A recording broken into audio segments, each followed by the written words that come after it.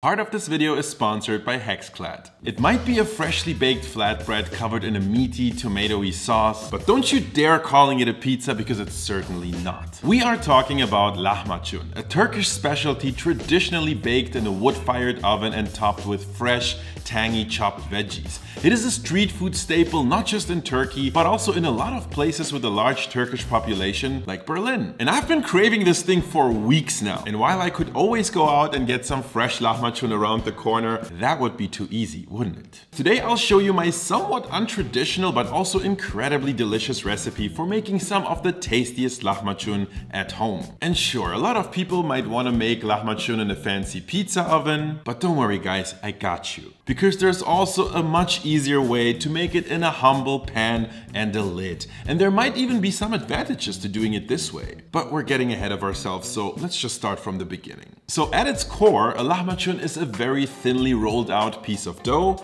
over which skilled lahmacun masters spread a very thin layer of pepper and tomato seasoned meat sauce. And I have added a few tweaks to this sauce that, in my opinion, make it truly irresistible. And you know what? Making it is actually pretty simple. Let me show you how. We start with sweet red peppers. Trim the ends and very roughly chop them. The beauty of this recipe is that everything just goes into a food processor, which makes it quite straightforward. Now, to boost that paprika flavor, we will add some sriracha or any other hot sauce you like. While a more traditional recipe would use Turkish pepper paste, sriracha works really well for me. To add some tomato flavor, we will use a few spoons of concentrated tomato paste. Next, peel and roughly chop an onion and throw that in. Then crush a few cloves of garlic and add those as well. And now for my somewhat unexpected secret weapon, Kalamata olives. I accidentally bought unpitted ones, so yeah, I had to pay the price and put in a bit of effort to get them where I need them to be, but trust me, it was worth it. The olives add a savory, meaty depth that is just amazing. And this actually inspired me to also add some pickled peppers. Again, not very traditional at all, but incredibly tasty. I also had a big green chili in my fridge, so I threw that in, but that's optional. And now it's time for some spices. Ground cumin, also known as the essence of sweat, is a must. I also like adding some smoked paprika, a little freshly ground coriander seeds for a refreshing zesty note,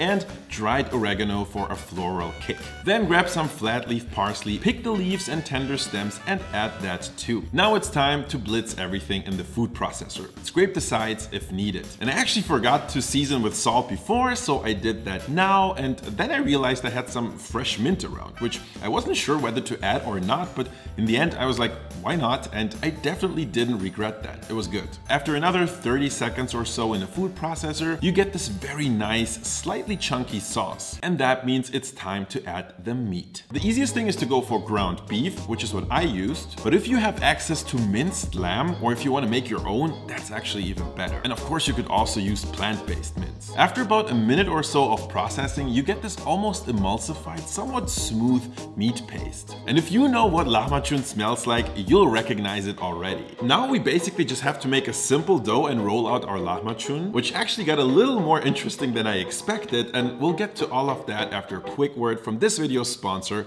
Hexclad. Question: do you have that one go-to set of cookware? I always used to wrestle between the convenience of non-stick, the heavy-duty quality of cast iron, or the professional performance of stainless steel. But I finally found the one that checks all the boxes, and that is Hexclad. I had seen their ads all over the internet, and when they sent me a set, I was super excited to finally try them out. And let me tell you, I was not disappointed. I can finally sear meat at high temperatures as well as cook delicate dishes without even the slightest hint of stickage, all in one glorious piece of cookware. And what makes me the happiest is I can finally use metal tools and not have to worry about damaging the non-stick surface. Let me tell you, Hexclad cookware isn't just built for convenience, it's also made to last a lifetime. They back this up with a lifetime warranty, but trust me, once you get your hands on one of their pieces, you'll know it's crafted to withstand the test of time. Do yourself the favor and check out what Hexclad has to offer. Find your all-in-one forever cookware at Hexclad and get 10% off at hexclad.com/Andong. That's hexclad.com/Andong, and don't forget to use my promo code,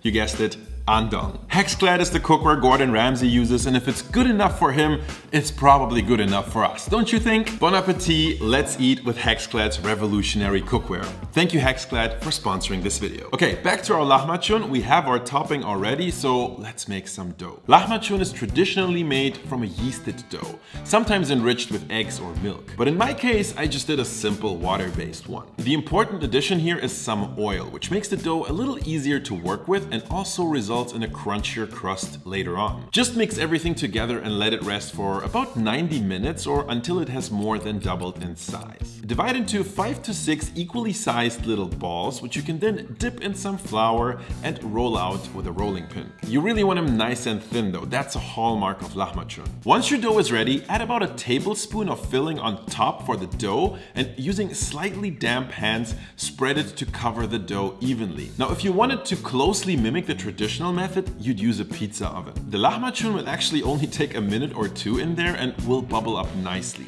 coming out very close to the traditional one that inspired this recipe. I was actually really happy with how they turned out. But wait, what are you saying? You are not a food content creator and you don't have a pizza oven at home? Okay, so as I promised, there is a much simpler way, and in good old Andong fashion, let's break some rules. So for my easy home-style workaround, start with some flour. To this, add baking powder and salt and whisk them in. But now instead of water, we are going to add another liquid, and that is, bear with me, non-alcoholic beer. Okay, I know we're using non-alcoholic beer, but this still feels very haram, so let me explain for a second, okay? The beer serves a triple purpose. Firstly, it adds some yeasty aroma to a dough that otherwise is lacking this flavor completely. Secondly, the sugars in the beer help the crust to brown and crisp up nicely later on. And lastly, the acidity of the beer helps to relax the gluten and make the dough a little easier to work with. At least that's my theory. So add your beer along with a bit of oil as we did before. Mix everything well and then give it a quick knead for just a few minutes. Since there's no yeast involved, we don't need to let this dough rise, though I would recommend resting it for at least 15 minutes to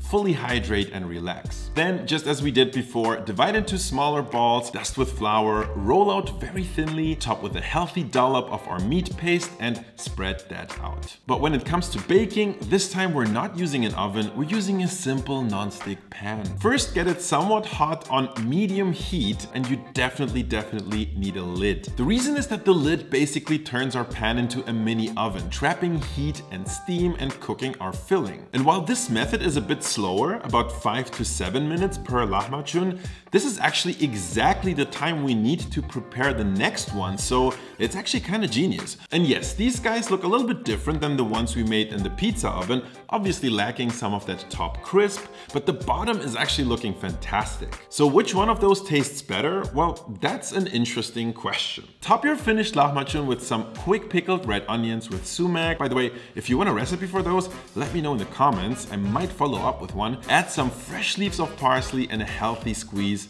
of lemon. You can eat these guys any way you like. You can tear off pieces or roll them up like a wrap. That's completely up to you. We tried these side by side, and believe it or not, I actually preferred the ones from the pan. I'm not sure if it was the super crispy bottom or the beer enriched dough, but something about this method just works. So yeah, if you're up for the challenge, definitely give this recipe a try and let me know what you think. I'd actually be super curious to hear if you also enjoyed the quick dough as much as we did. Thank you guys so much for watching, and I'm gonna see you in the next one.